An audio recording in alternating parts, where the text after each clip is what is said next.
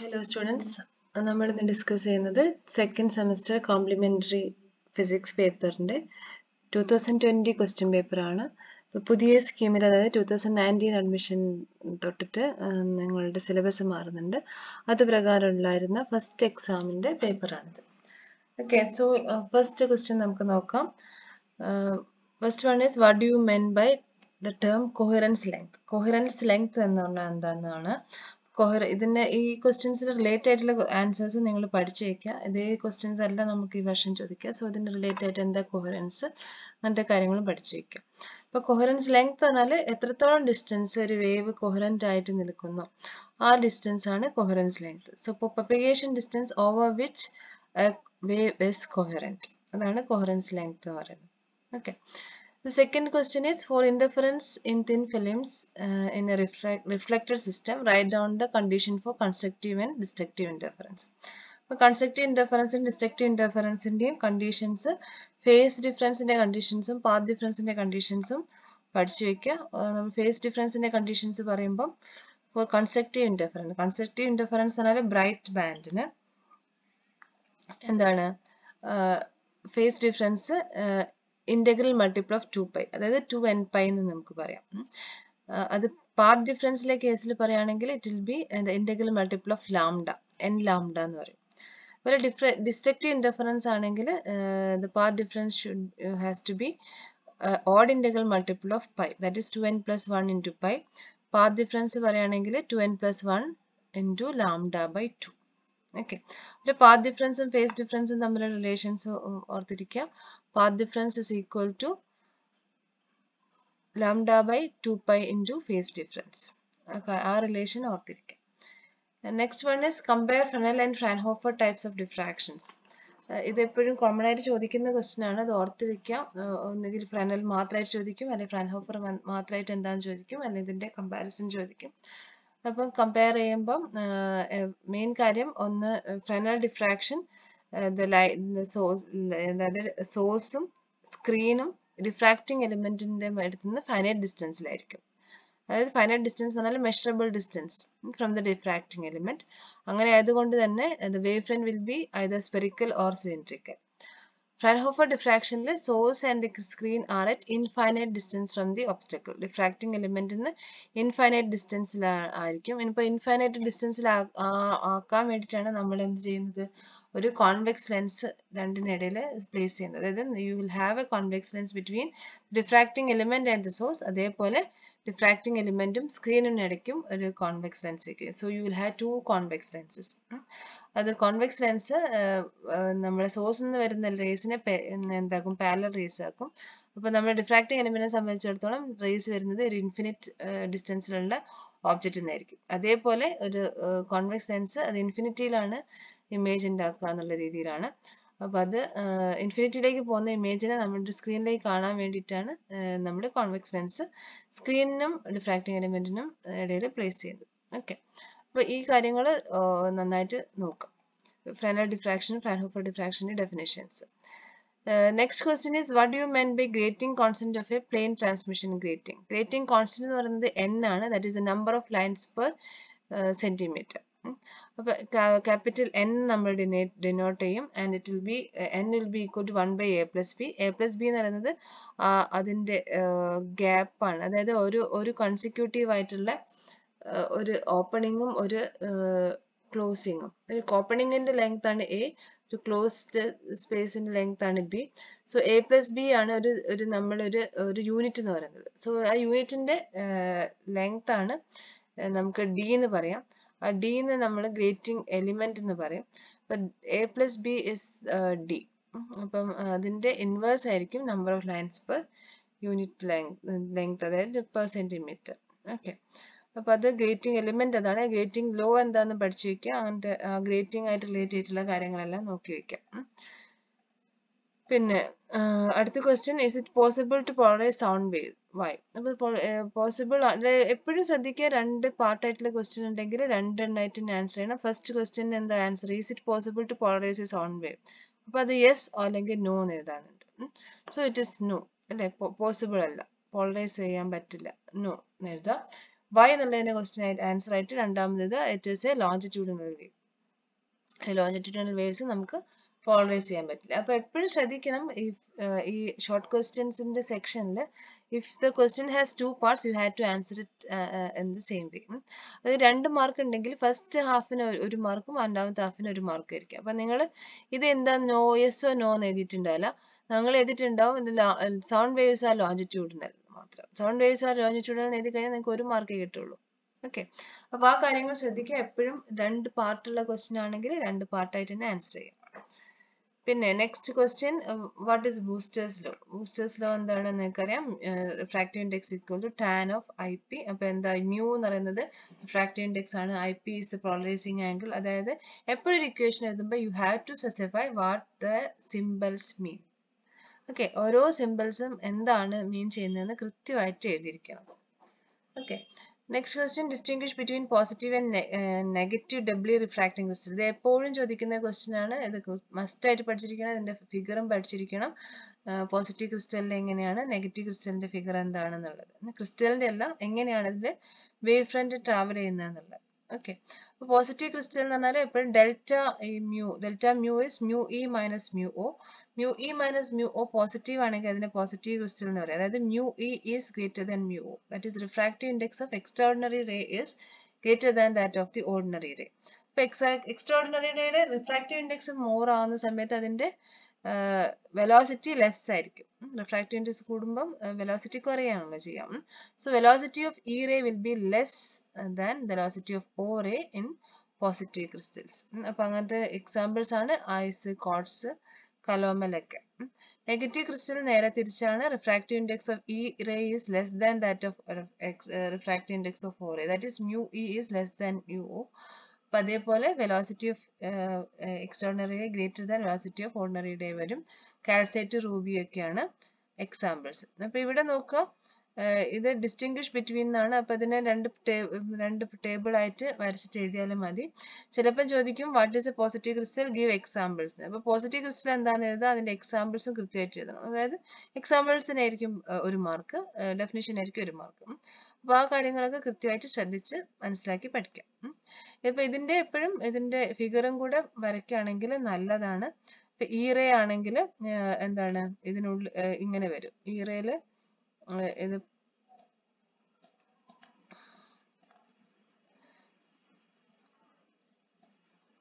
ഇങ്ങനെ ഉണ്ടാവും. അതായത് ഇത് വരയ്ക്കുന്നത് അത്ര നന്നായിട്ടില്ല. നിങ്ങളുടെ ഈറയുടെ ഇതിൽ ഈറയാണ് വെലോസിറ്റി ലെസ്, ഓറേ വെലോസിറ്റി കൂടുതലാണ്. അപ്പോൾ ഓറയുടെ ഇത് അതായത് നിങ്ങളുടെ സ്പിയർ പുറമെ വരും, അതിനുള്ളിലായിട്ടായിരിക്കും ഈറയുടെ വേവ് ഫ്രണ്ട് ആയിട്ടുള്ള എലിപ്സ് വരിക. Okay, so this will be A positive crystal. കൃത്യമായിട്ട് നന്നായിട്ട് വരയ്ക്കുക. ദിസ് ഈസ് ദ ഓറേ ആണ്, and this is the E ray. അത് നെഗറ്റീവ് ക്രിസ്റ്റലിന് വരയ്ക്കാൻ പഠിക്കാം. നെഗറ്റീവ് ക്രിസ്റ്റലിന് ഈ എലിപ്സോയിഡ് പുറത്ത് വരും, സ്പിയർ ഉള്ളിൽ വരും. ഓക്കെ, ബിക്കോസ് ഇ ആണ് മോർ. അപ്പൊ ഇതാണ് കൂടുതൽ ഈ ഡയറക്ഷനിൽ. ഓപ്റ്റിക് ആക്സിസ് ഡയറക്ഷനിൽ രണ്ടിനും ഒരേ വെലോസിറ്റി ആയിരിക്കും. അതിന് പെർപെൻഡിക്കുലർ ആയിട്ട് ഈ റേ ആയിരിക്കും more distance travel ചെയ്തിട്ടുണ്ടാവുക, velocity more ആയതുകൊണ്ട്. സോ ഈ റേയുടെ വേവ് ഫ്രണ്ട് പുറമെ വരും. ഓക്കെ, അപ്പൊ അത് ആ ഫിഗേഴ്സ് നന്നായിട്ട് കൃത്യമായിട്ട് പഠിച്ചു വെക്കാം. ഇനി 8th question is what are polaroids, mention 2 application. അപ്പൊ എന്താണ് പോളറോയിഡ്സ് എഴുതുക, ആപ്ലിക്കേഷൻസ് വേറെ എഴുതുക. അപ്പൊ 2 പാർട്ടായിട്ട് തന്നെ ആൻസർ ചെയ്യാം. Artificial prepared thin large sheet of crystalline polarising material capable of producing plain polarized light. അതാണ് പോളറോയിഡ്സ് എന്ന് പറയുന്നത്. ആപ്ലിക്കേഷൻസ് 3D പിക്ചറിന് വ്യൂ ചെയ്യാൻ പോളറൈസിംഗ് സൺഗ്ലാസസ് അതിനൊക്കെ പോളറോയിഡ്സ് യൂസ് ചെയ്യും. പിന്നെ ഡിമോർഗൻസ് തിയറം എന്താണെന്ന് എഴുതാം. അപ്പൊ De Morgan's theorem first theorem second theorem കൃത്യമായിട്ട് എഴുതുക. A dot B whole bar is equal to A bar plus B bar, A plus B whole bar is A bar into B bar. അപ്പം ഇത് കൃത്യമായിട്ട് പഠിക്കുക. First rule എന്താണെന്നുള്ളത് മനസ്സിലാക്കുക. ഇങ്ങനെ ഇതിന്റെ സ്റ്റേറ്റ്മെന്റ് എഴുതാം. ചെയ്ത് complement of product equals to the sum of the compliments. പ്രൊഡക്റ്റിന്റെ complement സമ്മിന്റെ കോംപ്ലിമെന്റ്സിന്റെ സമ്മിന് equal ആണ്. അതായത് ഇത് സമ്മിന്റെ കോംപ്ലിമെന്റ്സ്. അപ്പോൾ ഇവിടെ complement of the sum is equal to the product of the compliments. Okay, അപ്പോൾ ഇതിന്റെ സ്റ്റേറ്റ്മെന്റും എഴുതാം. ഓക്കെ, നെക്സ്റ്റ് വൺ ഇസ് എന്താണ്, what do you mean by the term ripple factor? Ripple factor എന്താണ്? Give the value of ripple factor for half wave rectifier.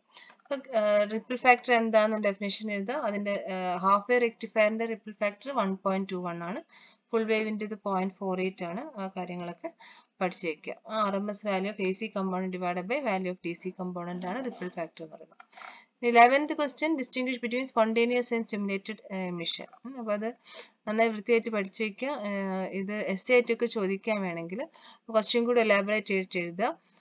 അതിപ്പോൾ എന്താണ് spontaneous emission എഴുതുക, എന്താണ് stimulated emission എഴുതുക, ഇതിന്റെ കമ്പാരിസൺ, ഈ ഫിഗേഴ്സ് ഒക്കെ പഠിച്ചു വെക്കുക. നിങ്ങൾ ഷോർട്ട് ക്വസ്റ്റ്യൻ ആയിട്ട് ഇത്രയും ഡീറ്റെയിൽ ആയിട്ട് വേണമെന്നില്ല, ഈ ടേബിൾ മാത്രം എഴുതിയാലും മതി ഷോർട്ട് ക്വസ്റ്റ്യൻ ആയി ചോദിക്കുമ്പോൾ, 2 മാർക്സിന് ചോദിക്കുമ്പോൾ.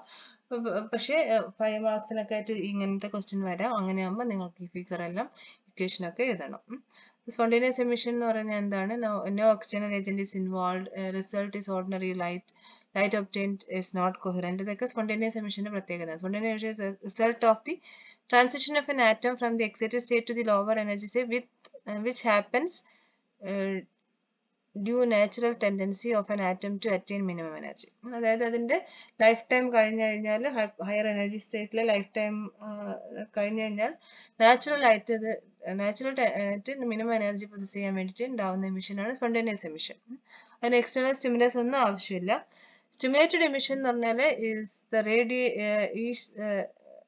is the process in which photons are used to stimulate atom in excited state to fall down to lower energy state. അതപ്പോൾ ഒരു ഫോട്ടോൺ വന്നിട്ട് ഇതിനെ സ്റ്റിമുലേറ്റ് ചെയ്യാണ് to come down to the lower energy level. അപ്പോൾ അങ്ങനെയുള്ളതാണ് stimulated emission എന്ന് പറയുന്നത്. photons are needed for stimulated emission. Laser ആയിട്ടിരിക്കും, high intensity beam ആയിരിക്കും, കൊഹറന്റ് ആയിരിക്കും. അങ്ങനത്തെയൊക്കെ പ്രോപ്പർട്ടീസ് സ്റ്റിമുലേറ്റഡ് എമിഷനിലൂടെ ഉണ്ടാവും. ഇനി next one is population inversion എന്താണെന്നാണ്. 12th ക്വസ്റ്റ്യൻ നമുക്ക് നോക്കാം. What do you mean by population inversion in A laser? Name A mechanism to attain the same. അപ്പോൾ ഇതിൽ 2 പാർട്ട് ഉണ്ട്. പോപ്പുലേഷൻ ഇൻവേർഷൻ എന്താണെന്ന് എഴുതുക, എങ്ങനെയാണ് പോപ്പുലേഷൻ അച്ചീവ് ചെയ്യാനുള്ള ഒരു മെക്കാനിസം, അതിന് ഏതെങ്കിലും ഒന്ന് എക്സാമ്പിൾ എഴുതാം. ഓക്കെ, അപ്പോൾ അതിന്റെ ആൻസർ നോക്കുകയാണെങ്കിൽ, when the number of rare ions in higher energy and excited states are greater than the number of atoms in the ground, അല്ലെങ്കിൽ normal state, population inversion is achieved. അതായത് population normal ആയിട്ട് lower energy ലെവലാണ് ഉണ്ടാവുക, അതിന് പകരം there will be more number of atoms with higher energy, higher energy സ്റ്റേറ്റിൽ ഉണ്ടാവുക. അപ്പൊ അങ്ങനെയാണ് പോപ്പുലേഷൻ ഇൻവേർഷൻ എന്ന് പറയുന്നത്. പോപ്പുലേഷൻ സാധാരണഗതിയിൽ നിന്ന് മാറിയിട്ട് ഹയർ എനർജി ലെവലിൽ ഉള്ള atoms കൂടുതലുണ്ടാവും. Okay, population inversion can be achieved by എന്തൊക്കെയാണ്? ഏതെങ്കിലും ഒന്നാണ് എഴുതാൻ പറഞ്ഞാൽ നമുക്ക് ഓപ്റ്റിക്കൽ പമ്പിങ് ആണ് ഇവിടെ പറയാം. Optical pumping in which atoms in the ground state R excited to higher energy state by absorption of pumped light. അപ്പോൾ നമ്മൾ പമ്പ് ചെയ്ത് ലൈറ്റ് എനർജി കൊടുത്തിട്ട് higher energy ലെവൽസിൽ population inversion attain ചെയ്യുന്നതാണ് ഒപ്റ്റിക്കൽ പമ്പിങ്. അപ്പോൾ ബാക്കിയുള്ള ഡിഫറെന്റ് എന്താണ് population inversion ഉണ്ടാക്കാനുള്ള മെക്കാനിസംസും കൂടെ പഠിച്ചു വെക്കാം. ഓക്കെ, അപ്പോൾ ഇത്രയാണ് ഷോർട്ട് ക്വസ്റ്റ്യൻസ് ഉള്ളത്. അപ്പോൾ ഷോർട്ട് ക്വസ്റ്റ്യൻസ് എഴുതുമ്പോൾ ശ്രദ്ധിക്കുക, 2 പാർട്ടുള്ളത്, ആ 2 പാർട്ടായിട്ട് സെപ്പറേറ്റ് ആയിട്ട് എഴുതുക. വളരെ ഇലാബറേറ്റ് ചെയ്ത് എഴുതണ്ട. പക്ഷേ if you have small figures to include, it is always better to include figures. അതായത് ഫിഗേഴ്സ് ഉണ്ടെങ്കിലാണ് പെട്ടെന്ന് നിങ്ങൾ അറ്റൻഷൻ ക്യാച്ച് ചെയ്യാൻ നിങ്ങൾക്ക് പെട്ടെന്ന് മാർക്ക്, കറക്റ്റ് ആയിട്ടുള്ള ഫിഗർ ആണെങ്കിൽ മാർക്ക് കിട്ടും. അപ്പോൾ അത് ശ്രദ്ധിക്കാം. ഇനി നെക്സ്റ്റ് വൺ എന്താണ്, പ്രോബ്ലംസ് ആണ്. പ്രോബ്ലംസ് നമുക്ക് നോക്കാം. ഫസ്റ്റ് പ്രോബ്ലം നോക്കാം. Light of wave length 5000 ആംസ്ട്രം from a narrow slit is incident on a double slit. If overall separation of 10 fringes on the screen placed 100 cm away is 0.5 cm, determine the fringe separation. ഇത് ശരിക്കും ഒരു question തെറ്റിപ്പോയതാണ്. Determine the slit separation എന്നാണ് വേണ്ടത്. Fringe separation എന്ന് പറഞ്ഞാൽ ശരിക്കും അത് fringe width തന്നെയാണ്. ഫ്രിഞ്ച് വിഡ്ത്ത് കിട്ടാൻ എളുപ്പമാണ്. നമ്പർ ഓഫ് ഫ്രിഞ്ചിന്റെ ഇതും എത്ര ഫ്രിഞ്ചസ് ഉണ്ടായിട്ടുണ്ടെന്ന് നോക്കിയാലും മതി. അപ്പൊ ഇവിടെ ശരിക്കും ഇതൊരു ക്വസ്റ്റ്യൻ തെറ്റിപ്പോയതാണ്. സ്ലിറ്റ് സെപ്പറേഷൻ ആണ്. സ്ലിറ്റ് സെപ്പറേഷൻ എന്ന് പറയുന്നത് 2D. അപ്പൊ നമുക്ക് തന്ന കാര്യങ്ങൾ ആദ്യം എഴുതി വെക്കാം. ലാംഡ തന്നിട്ടുണ്ട്, ദാറ്റ് ഈസ് 5000. ആംസ്ട്രംസ്. പിന്നെ എന്താ തന്നിട്ടുള്ളത്? Overall separation of 10 fringes on the screen placed 100 cm away is 0.5. അപ്പോൾ 0.5 ആണ് 10 ഫ്രിഞ്ചസിന്റെ 10 ഫ്രിഞ്ചസിന്റെ സെപ്പറേഷൻ ഡിസ്റ്റൻസ് 0.5 സെന്റിമീറ്റർ ആണ്. അപ്പോൾ 0.5 centimetre by 10 will give you the value of fringe width beta. അപ്പോൾ ഇത്രയും സെന്റിമീറ്റർ ആയിരിക്കും ബീറ്റയുടെ വാല്യൂ. ഓക്കെ, അപ്പൊ ഫ്രിഞ്ച് സെപ്പറേഷൻ എന്ന് പറഞ്ഞാൽ ശരിക്കും ബീറ്റയാണ്. ഇവിടെ ഫ്രിഞ്ച് സെപ്പറേഷൻ അല്ല ശരിക്കും ചോദിച്ചത്, സ്ലിറ്റ് സെപ്പറേഷൻ ആണ്. സ്ലിറ്റിന്റെ ആണ് കേട്ടോ, സ്ലിറ്റ്.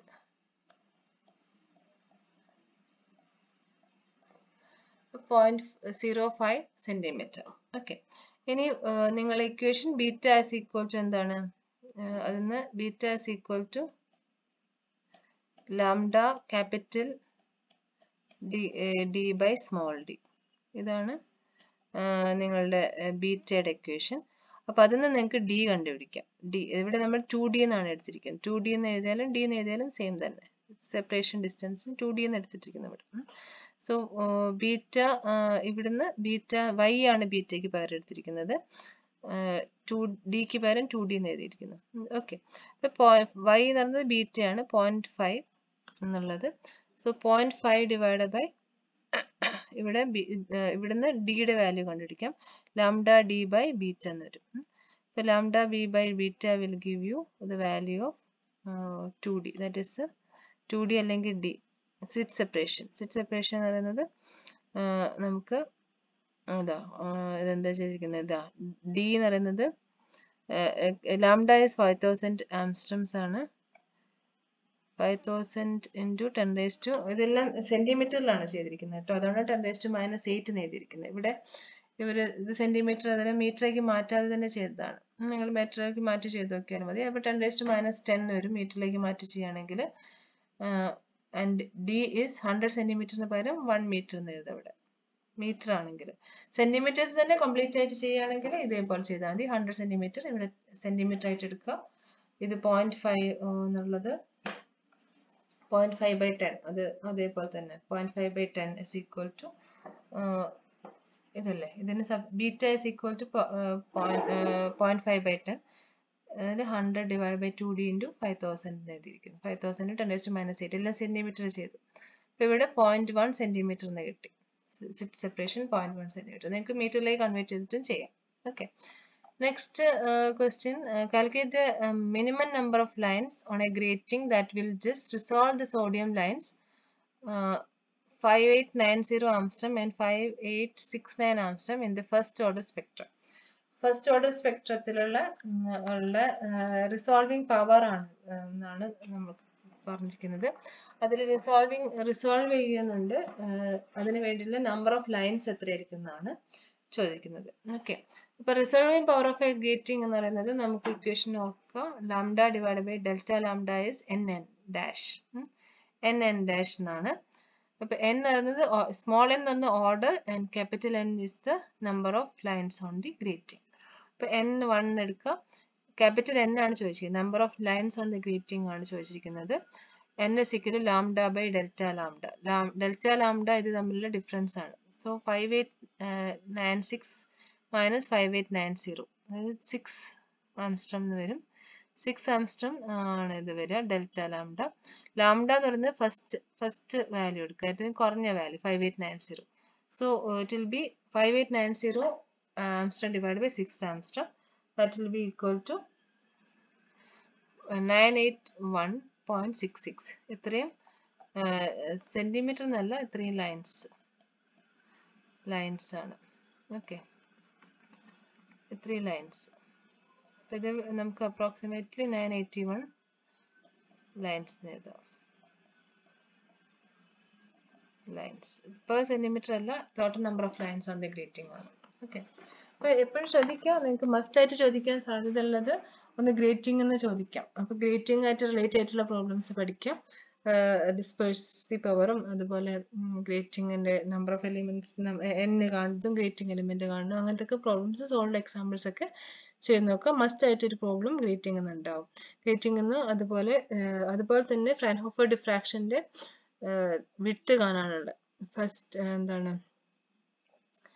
പ്രിൻസിപ്പൽ മാക്സിമത്തിന്റെ വിഡ്ത്ത് കാണാനുള്ള അങ്ങനത്തെ ആ റിലേറ്റഡ് ആയിട്ടുള്ള പ്രോബ്ലം ചോദിക്കാനുള്ള സാധ്യത വളരെ കൂടുതലാണ്. ഓക്കെ, പിന്നെ ഉള്ളത് നെക്സ്റ്റ് വൺ നോക്കുക. Show that when unpolarized light is passed through a polarizer, the intensity of the transmitted light is half that of the incident light. ഇത് മാലസ് ലോ വെച്ചിട്ട് പ്രൂവ് ചെയ്യാനുള്ളതാണ്. അപ്പോൾ അത് ഈ ഇക്വേഷൻ എഴുതാം. ഇക്വേഷൻ എഴുതിയിട്ട് ഇതിൻ്റെ unpolarized light is uniform mixture of linear polarization, possible values to half ആയിരിക്കും. അപ്പോൾ ഇത് ഹാഫ് ആയിരിക്കും. I/I0 is 1/2. അപ്പോൾ ഈ ഒരു കാര്യങ്ങൾ കൃത്യമായിട്ട് എഴുതാം. അൺപോളറൈസ്ഡ് ലൈറ്റ് ഇത് നമ്മൾ പോളറൈസേഷനിൽ തുടക്കത്തിൽ തന്നെ പഠിക്കുന്നതാണ്. എപ്പോഴും when a light beam is getting polarized, the intensity is reduced to half. I will be equal to I0/2 ആയിരിക്കും. അപ്പോൾ ആ കാര്യമാണ് ഇവിടെ ചോദിച്ചിരിക്കുന്നത്. നെക്സ്റ്റ് വൺ ഇസ് വേറെ ഒരു ക്വസ്റ്റ്യൻ. ഇതും എപ്പോഴും ചോദിക്കുന്നതാണ്. ഇത് എന്തായാലും പഠിച്ചിരിക്കണം. Quarter wave പ്ലേറ്റിന്റെയും half wave പ്ലേറ്റിന്റെയും questions. അപ്പോൾ ഇത് കൃത്യമായിട്ട് മനസ്സിലാക്കുക. ഒരു പ്രോബ്ലത്തിൽ നിന്ന് ഹാഫ് വേവ് പ്ലേറ്റ് ആണോ ക്വാർട്ടർ വേവ് പ്ലേറ്റ് ആണോ, ഇതിന്റെ കുറെ സോൾവ് എക്സാമ്പിൾസ് ഒക്കെ നിങ്ങൾ ടെക്സ്റ്റിൽ ചെയ്ത് നോക്കുക. അപ്പോൾ ഇവിടെ ചോദിച്ചിരിക്കുന്ന ക്വസ്റ്റ്യൻ ഇങ്ങനെയാണ്: calculate thickness of doubly റിഫ്ലാക്റ്റിംഗ് glass plate capable of producing A path difference of λ/4. λ/4 path difference ഉണ്ടാക്കുന്നത് ക്വാർട്ടർ വേവ് പ്ലേറ്റ് ആണ്. λ/2 ആണെങ്കിൽ ഹാഫ് വേവ് പ്ലേറ്റ് ആണ്. അത് ഓർത്തിരിക്കുക. Between ordinary and extraordinary waves. അപ്പം given the wavelength of light used, lambda തന്നിട്ടുണ്ട്, refractive index ordinary റേയുടെ തന്നിട്ടുണ്ട്, extraordinary റേയുടെ തന്നിട്ടുണ്ട്. ഇത് വളരെ എളുപ്പമാണ് ഇങ്ങനത്തെ പ്രോബ്ലംസ് ചെയ്യാൻ. ജസ്റ്റ് സബ്സ്റ്റിറ്റ്യൂഷൻ മാത്രമേ ഉള്ളൂ. അപ്പോൾ ഈ equations പഠിച്ചിരിക്കാം. μe minus μo, minus അല്ല ഡിഫറൻസ് ആണ്. അപ്പം വലുതാണും ചെറുതാണെങ്കിലൊക്കെ ഇതിന്റെ ഡിഫറൻസ് എത്രയാണോ വെച്ചാൽ അതെടുക്കുക. നെഗറ്റീവ് വാല്യൂ എടുക്കേണ്ട ആവശ്യമില്ല. μe difference μo into T is equal to λ/4. ഇത് ക്വാർട്ടർ വേവ് പ്ലേറ്റ് ആണെങ്കിൽ. ഓക്കെ, ക്വാർട്ടർ വേവ് പ്ലേറ്റ് ആണെങ്കിൽ ഇനി ക്വസ്റ്റ്യൻ ഇത് λ/2 അല്ലെങ്കിൽ ഹാഫ് വേവ് പ്ലേറ്റ് എന്ന് എന്തെങ്കിലും പറഞ്ഞിട്ടുണ്ടെങ്കിൽ this will be λ/2. Quarter wave plate ആണെങ്കിൽ λ/4 അങ്ങനെയാണ്. ഇതിന് തിക്നെസ് കാണാൻ സബ്സ്റ്റിറ്റ്യൂട്ട് ചെയ്താൽ മാത്രം മതി. ലാംഡ തന്നിട്ടുണ്ട് 4 ഇൻറ്റു ഇതിന് ഡിഫറൻസ് 1.53 മൈനസ് 1.5. ഇവിടെ മൈനസ് വാല്യൂ ആണ് വരിക. അപ്പം മൈനസ് കൺസിഡർ ചെയ്യേണ്ട കാര്യമില്ല. ഈ ഡിഫറൻസ് എത്രയാണെന്ന് എടുക്കുക. ഡിഫറൻസ് എടുത്തിട്ട് ഇന്ന് ഈ തിക്നെസ് വാല്യൂ കണ്ടുപിടിക്കാം. ഓക്കെ, അപ്പോൾ ഈ quarter wave plate half wave plate ഒരു ക്വസ്റ്റ്യൻ എന്തായാലും ഉണ്ടാകും. അത് കൃത്യമായിട്ട് പ്രോബ്ലംസ് ചെയ്ത് പഠിച്ചിട്ട് ചെയ്യുക. എന്ന് വെച്ചാൽ വായിച്ചു നോക്കരുത്. നിങ്ങൾ പ്രോബ്ലംസ് ഇതുപോലത്തെ പ്രോബ്ലംസ് നിങ്ങൾ ടെക്സ്റ്റിൽ ഉണ്ടാവും. അത് ചെയ്ത് നോക്കുക. എന്നിട്ട് അതിൽ പറയുന്ന ആൻസർ കിട്ടുന്നുണ്ടോ നോക്കാം. ഓക്കെ, അത് ഡിഫറൻസ് മനസ്സിലാക്കുക. ക്വാർട്ടർ വേവ് പ്ലേറ്റും ഹാഫ് വേവ് പ്ലേറ്റും എന്താന്നുള്ളത്. ഇനി സെനർ ഡയോഡിന്റെ ക്വസ്റ്റ്യൻ ആണ്. 10 volt Zener diode and along with a series resistance is connected across 40 volt supply. Calculate the minimum value of the resistance required if the maximum Zener current is 50 milliampere. ഇപ്പോൾ Zener voltage റെഗുലേഷന്റെ കാര്യമാണ് ഇത് പറയുന്നത്. Input voltage എന്ന് പറയുന്നത് 40 volt supply ആണ്. അതിലൂടെ maximum നമുക്ക് calculate the minimum value of the resistance required if the maximum Zener current എന്ന് പറഞ്ഞാൽ 50 milliampere ആണ്. 50 milliampere ആണ് സെനർ കറന്റ് എങ്കിൽ അതിനെ നമുക്ക് ഇതിൽ സീരീസ് ആയിട്ട് കണക്ട് ചെയ്യാൻ പറ്റുന്ന റെസിസ്റ്റൻസ് എത്രയാണെന്നാണ് ചോദിച്ചിരിക്കുന്നത്. ഓക്കെ, അപ്പം IZ എന്ന് പറഞ്ഞാൽ 50 milliampere ആണ്. Voltage drop across Zener diode. അപ്പം സെനർ ഡയോഡ് എന്ന് പറഞ്ഞാൽ നമുക്ക് ഇവിടെ തന്നിട്ടുണ്ട് 10 volt സെനർ ഡയോഡ് ആണ്. അതായത് ഇതിന്റെ break down voltage Zener voltage എന്ന് പറയുന്നത് 10 volt ആണ്. നിങ്ങൾ ലാബിലൊക്കെ ചെയ്തിരിക്കുന്നത് 6.2 ഒക്കെ ആയിരിക്കും. അപ്പോൾ ഇവിടെ നോക്കുക, സെനർ വോൾട്ടേജ് എത്രയാണ്? ഇതിന്റെ ഈ ഡയോഡിന്റെ വോൾട്ടേജ് റേറ്റിംഗ് 10 volt ആണ്. അപ്പോൾ ഇതിന്റെ സ്റ്റെബിലൈസിങ് വോൾട്ടേജ് 10 volt ആയിരിക്കും. ഓക്കെ, അപ്പോൾ resistance is equal to I into R ആണ്. Resistance I into R is equal to voltage നമ്മൾ ഓംസിൽ വെച്ചിട്ട് അതിന് IZ ഇൻറ്റു ആർ ആണ് വരിക. അപ്പോൾ അത് IZ into R is equal to VI minus VZ. നമുക്ക് 20 volt സപ്ലൈ ആണ് തന്നത്, 40 volt സപ്ലൈ ആണ്. So R is equal to VI minus VZ by IZ. 40 minus 10 divided by 50 milliampere. അത് 600 ohm വരും. 600 ohm ആയിരിക്കും അതിന്റെ സീരീസ് റെസിസ്റ്റൻസ് ആയിട്ട് വരും. ഇനി നെക്സ്റ്റ് ക്വസ്റ്റ്യൻ, ഷോ ഈ സെനർ വോൾട്ടേജിന്റെ അതേപോലെ സെനർ ഡയോഡിന്റെയും ക്വസ്റ്റ്യൻസ് ചെയ്ത് നോക്കുക. മോസ്റ്റ് ഓഫ് ദി ക്വസ്റ്റ്യൻസ് ചോദിക്കുന്നത് ഇതേ ടൈപ്പ് ക്വസ്റ്റ്യൻസ് ആയിരിക്കും. സെനർ വോൾട്ടേജ് ഇത് വെച്ചിട്ടുള്ള ഈ ഒരു റിലേഷൻ വെച്ചിട്ടുള്ള സെനർ വോൾട്ടേജ് എന്തായാലും മാക്സിമം വോൾട്ടേജ് എത്ര സപ്ലൈ ചെയ്യാം അങ്ങനെയൊക്കെയുള്ള ക്വസ്റ്റ്യൻസ് ആയിരിക്കും. അപ്പൊ അങ്ങനെയുള്ള ക്വസ്റ്റ്യൻസ് ചെയ്ത് നോക്കുക. ഓക്കെ. ഇനി show how an or operation B realised using 3 NAND Gates. അപ്പം നിങ്ങൾക്ക് 3 NAND ഗേറ്റ്സ് തന്നിട്ടുണ്ട്. നിങ്ങൾക്ക് ഒരു ഓർ ഗേറ്റിന്റെ ട്രൂത്ത് ടേബിൾ ഉണ്ട്, അല്ലെ ഓർ ഗേറ്റ് ഉണ്ടാക്കണം 3 NAND ഗേറ്റ് യൂസ് ചെയ്തിട്ട്. ഓക്കെ. അപ്പം അതെങ്ങനെയാ ചെയ്യാന്നുള്ളത് നോക്കണം. NAND ഗേറ്റ് യൂസ് ചെയ്തിട്ട് ഓർ ഗേറ്റ് ഉണ്ടാക്കുന്നത്. ഓർ ഗേറ്റിന്റെ ട്രൂത്ത് ടേബിൾ എന്താണെന്ന് വരച്ചു വെക്കുക. NAND ഗേറ്റിന്റെയും വരച്ചു വെക്കുക. NAND എന്ന് പറഞ്ഞാല് ആൻഡിന്റെ നോട്ട് ചെയ്തതാണ്. Okay. So A into B whole bar ആണ് NAND എന്ന് പറയുന്നത്.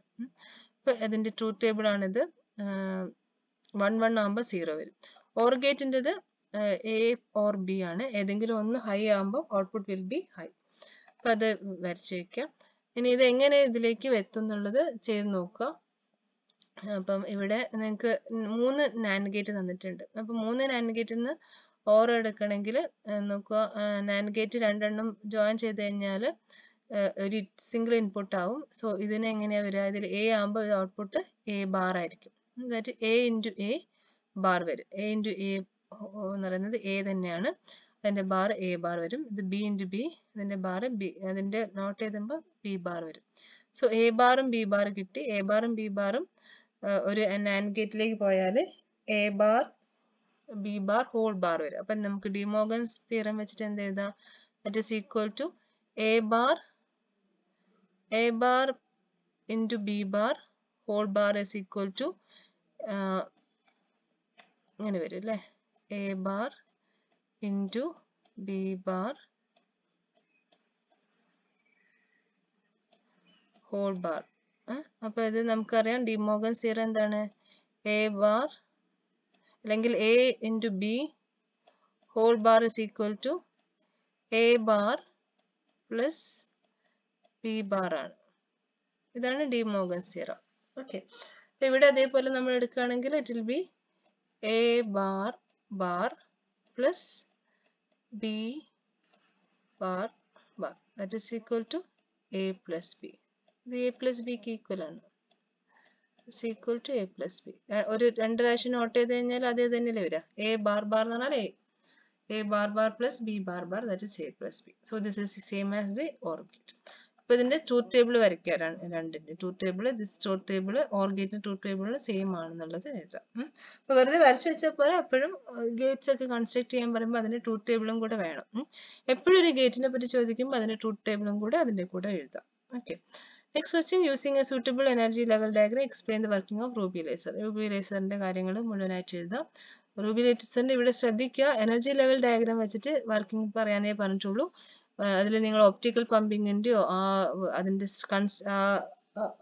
ആ ഒരു ഫിഗർ ഒന്നും വരയ്ക്കേണ്ട ആവശ്യമില്ല. എനർജി ലെവൽ ഡയഗ്രാം മാത്രം മതി. എങ്ങനെയാണ് കൺസ്ട്രക്ഷൻ എഴുതുക? പോയിന്റ് ബൈ പോയിന്റ് ആയിട്ട് പഠിച്ചു വെക്കുക. റൂബി ലേസർ എന്താണെന്ന് എഴുതുക, കളർ എങ്ങനെ വരുന്നതെന്ന് എഴുതുക, അങ്ങനത്തെ കാര്യങ്ങൾ. ഈ എനർജി ലെവൽ വർക്കിംഗ് എങ്ങനെയാണെന്ന് എഴുതുക, എനർജി ലെവൽ ഡയഗ്രം. ഇതും എസ് ആയിട്ടൊക്കെ ചോദിക്കാവുന്നതാണ്. അപ്പോൾ എസ് ആയിട്ട് ചോദിക്കുമ്പോൾ മറ്റേ ഒപ്റ്റിക്കൽ പമ്പിങ്ങിന്റെ കാര്യം, പോപ്പുലേഷൻ വേർഷന്റെ കാര്യം, അതിന്റെ ഫിഗറും ഒക്കെ വരയ്ക്കാം. ഓക്കെ. അപ്പൊ ഇത് വളരെ ഇമ്പോർട്ടന്റ് ആയിട്ടുള്ള ക്വസ്റ്റ്യൻ ആണ്. ഇതുപോലെ തന്നെ ഹീലിയം നിയോൺ ലേസറും നിങ്ങൾക്ക് പഠിക്കാനുണ്ട്. അതും ഇതേപോലെ പോയിന്റ് ആയിട്ട് കൃത്യമായിട്ട് പഠിച്ചു വയ്ക്കാം. ഇതേപോലെ ഇതിന് കറസ്പോണ്ടിങ് ആയിട്ട് ഉള്ള രീതിയിൽ തന്നെ എഴുതി നോക്കാം. ഓക്കെ.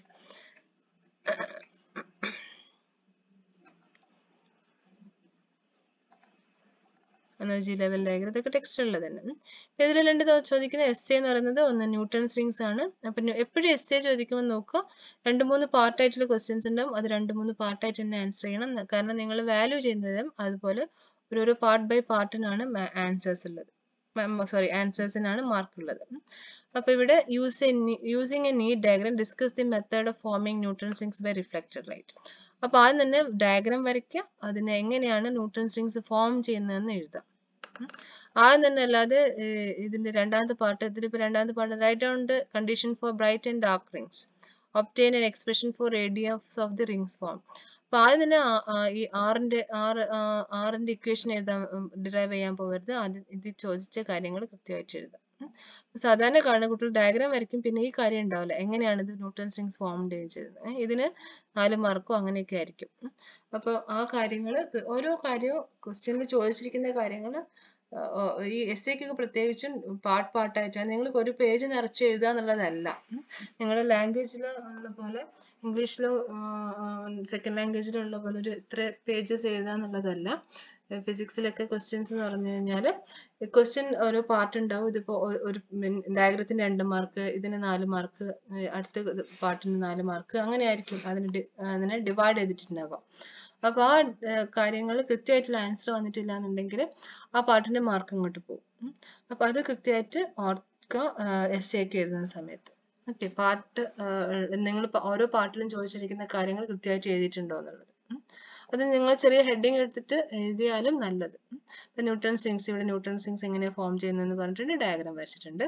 അത് കഴിഞ്ഞിട്ട് തിയറി അങ്ങനെ തന്നെ എഴുതുകയാണെങ്കിൽ നിങ്ങൾക്ക് സുഖമായിട്ട് മാർക്ക് കിട്ടും. എന്നിട്ട് R വരെ, R is equal to n lambda r, rn square is equal to n lambda r, rn is equal to root of n lambda r is for the dark ring. ഇനി bright റിംഗിന്റെ അതുപോലെ എന്തായിരിക്കും എന്ന് എഴുതാം. പിന്നെ lambda കാണാനുള്ള equation എഴുതണ്ട, അത് ചോദിച്ചിട്ടില്ല. ചിലർ അതൊക്കെ എഴുതി വെക്കും, അതിൻ്റെ ഒന്നും ആവശ്യമില്ല. ചോദിച്ചതിന് മാത്രം ഇക്വേഷൻ എഴുതാം. ഈ ലാംഡ കാണാനാണ് ചോദിച്ചതെങ്കിൽ ആ കാര്യങ്ങൾ എഴുതാം. അപ്പോൾ അതിൽ ആ കാര്യങ്ങളും കൂടെ എഴുതാനുണ്ടാവും. അപ്പോൾ എന്താ ക്വസ്റ്റ്യൻ ചോദിച്ചതെന്ന് കൃത്യമായിട്ട് മനസ്സിലാക്കിയിട്ട് വേണം ആൻസർ ചെയ്യാൻ. പിന്നെ അടുത്തത് അതുപോലെ common emitter configuration of A transistor എന്താണെന്ന് ചോദിച്ചിട്ടുണ്ട്. അപ്പോൾ കണക്ഷൻ ഡയഗ്രാം, സർക്യൂട്ട് ഡയഗ്രാം വരയ്ക്കാം. Next, it's draw suitable figures. Explain the input and output characteristics of the transistor in common emitter configuration. അപ്പം ആദ്യം ഇൻപുട്ട് ക്യാരക്ടറിസ്റ്റിക്സ് ഡയഗ്രാം വരയ്ക്കുക, അതിൻ്റെ explain ചെയ്യുക. Output characteristics diagram വരയ്ക്കുക, എക്സ്പ്ലെയിൻ ചെയ്യുക. അപ്പോൾ അതാണ് ഇവിടെ കൊടുത്തിരിക്കുന്നത്. സർക്യൂട്ട് എഴുതുക. ഇതിൻ്റെ ഫുൾ ഒരു എക്സ്പ്ലെയിൻഡ് സർക്യൂട്ടാണ് ഇവിടെ വരച്ചിരിക്കുന്നത്, അത് വരയ്ക്കുക. ഇൻപുട്ട് ക്യാരക്ടറിസ്റ്റിക്സ് വരയ്ക്കുക. ഇൻപുട്ട് റെസിസ്റ്റൻസ് എന്താണ്, ഔട്ട്പുട്ട് എന്നൊക്കെയുള്ളത് എഴുതുക. ഔട്ട്പുട്ട് ക്യാരക്ടറിസ്റ്റിക്സ് അതുപോലെ ഡയഗ്രാം വരയ്ക്കുക. കാര്യം ഔട്ട്പുട്ട് റെസിസ്റ്റൻസ് എങ്ങനെയാണെന്ന് എഴുതുക. എന്തുകൊണ്ടാണ് ഇങ്ങനത്തെ ഗ്രാഫ് വരുന്നത്, എന്താ അതിൻ്റെ കാര്യങ്ങൾ എന്നുള്ള കാര്യങ്ങളൊക്കെ എഴുതുക. ഓക്കെ, അപ്പോൾ ഇങ്ങനെ കൃത്യമായിട്ട് ഓരോ ക്വസ്റ്റ്യൻസിന് പാർട്ട് വൈസ് ആയിട്ട് ഡിവൈഡ് ചെയ്തിട്ട് ആൻസർ ചെയ്യാം, അതായത് ടു ദി പോയിന്റ് ആയിട്ട് ആൻസർ ചെയ്യാം. Okay, all the best for the exams. Thank you.